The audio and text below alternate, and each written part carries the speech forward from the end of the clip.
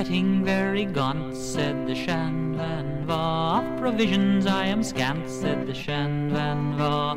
When Forbes he does come here, it's the very place we'll steer. We'll get everything we want, said the Shan Van Vogh.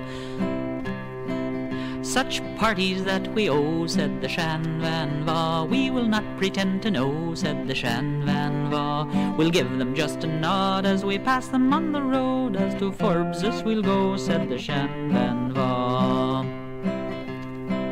We must keep our secrets dark, said the Shan Van Vogh. If we want to make our mark, said the Shan Van Vogh.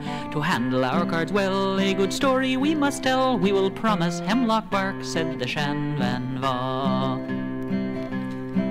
Oh, we'll promise him a sleigh, said the Shan Van Vogh. And a half a ton of hay, said the Shan Van Vogh. We'll promise him some meat, some barley and some wheat, just before we run away, said the Shan Van Vogh. Oh, I've just come in to deal, said the Shan Van Vogh. Have you any Indian meal, said the Shan Van Vogh. I mean to pay you soon by the latter end of June with a carcass of fresh veal, said the Shan Van Vogh. Oh, I want some cotton spool, said the Shan Van Vogh. And I want some candle mold, said the Shan Van Vogh. I'll pay you with the hide of the little bull that died, all full of warble holes, said the Shan Van Vogh.